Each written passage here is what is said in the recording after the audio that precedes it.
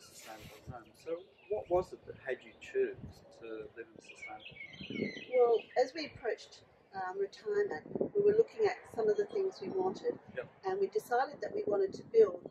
And everywhere I looked, and I thought about the things we wanted, sustainability came to the fore. So it was something that I began to do a lot of investigation and research on, and found that it was definitely the way to go.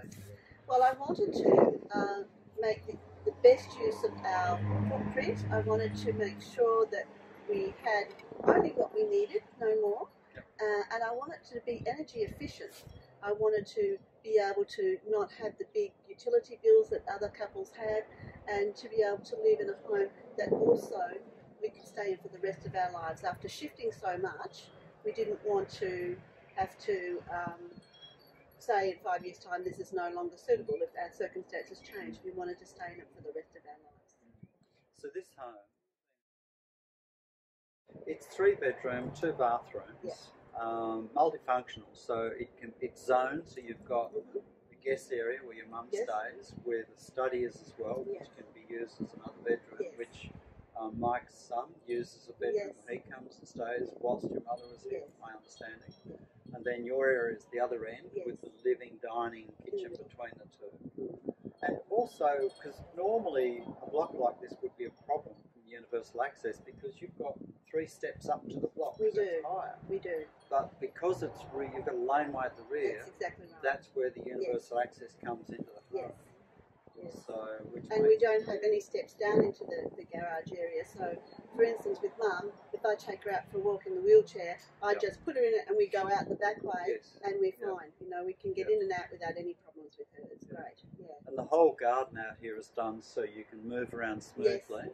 And you've got raised garden beds as well. So that's for me. Yes, I don't have to bend down to look after my roses. So the kitchen is also designed so that it's adaptable. It's set for someone to use with mobility issues. It is.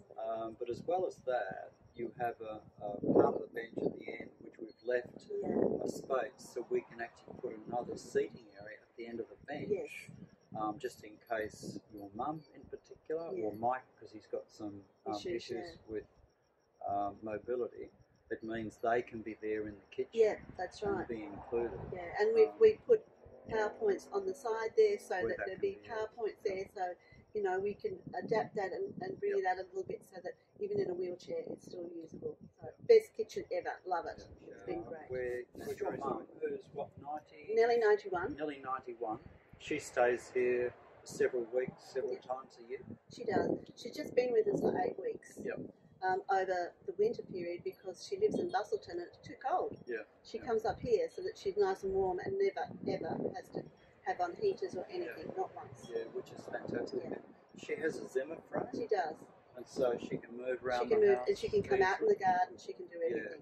Because we've got flush thresholds coming outside, in and out of the home. All of those things. It makes a huge difference. And her bathroom, which is a shared bathroom, but it's done as a semi-ensuite. Yes, that's right, she can use that, and does that work for her? It does. Well, she has in Silver Chain to help with her showering, and for them, they can get in with her easily. There's room for chairs and all sorts in there with her, and they've got plenty of room. There's no safety issues.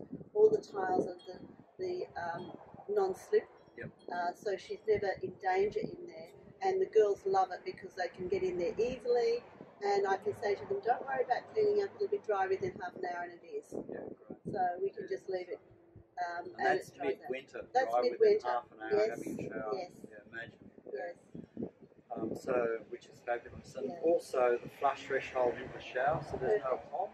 It just smoothly goes in, no water comes out from the shower. So, as someone once said to me, it's also easy to clean the dog in there. It would absolutely be. Absolutely would be,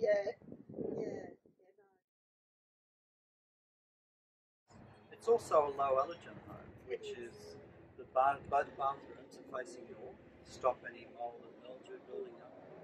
Just never happens, we don't get it. No, none whatsoever. And the thing is too, we shower usually in the evening, so it could build up, but it never does. I went to all the free workshops I could go to, met with people, and found out about orientation, so that when I came, and you're looking at sort of like an area like Lakelands where we live, there's a whole pile of new land going up, but when you look at it, there'd only be 3 or 4 blocks that would be really suitable, and this just happened to be one of them. Which was really it was. Winter, I just feel it's like this house shines in winter, because I absolutely hate the cold. Born in the tropics, I've always found winters. I'm always been very, very sad during winter, and I haven't had that at all, because in this house, all the way through winter, I can wear a t-shirt, you know, a long sleeve t-shirt that I pull up. I really don't need jumpers. My jumpers have become obsolete. It's been comfortable and cozy all the time, so it's just a joy. I mean, my mum, when she had to leave a week ago to go back to Busselton, said, "You know, I'm really very comfortable here. I'm not sure I want to go home." In fact, I've had to promise her. So every window and every door is designed to line up in a particular way, so the air will go through this, even the slightest small breeze, to cool the building in summer. The cross ventilation, the winds that come through at certain times, and the breeze is just cools the whole house down, and it stays cool all night. It's been wonderful. In summer, in the kitchen, you know, and I'm preparing a meal, and it can get quite hot, and I open the window that's just there, and I always call it my air conditioning window, because the minute I open it, all this cool air comes in, and I'm fine, you know. It really is like turning on an air conditioner. It works that efficiently. So. Not really. The only thing is we thought we had a glass window in our door in our scullery, and we don't, and we would like that to be half glass, so we had natural light coming in. But it's not, I can open the door anyway if I need light in there. And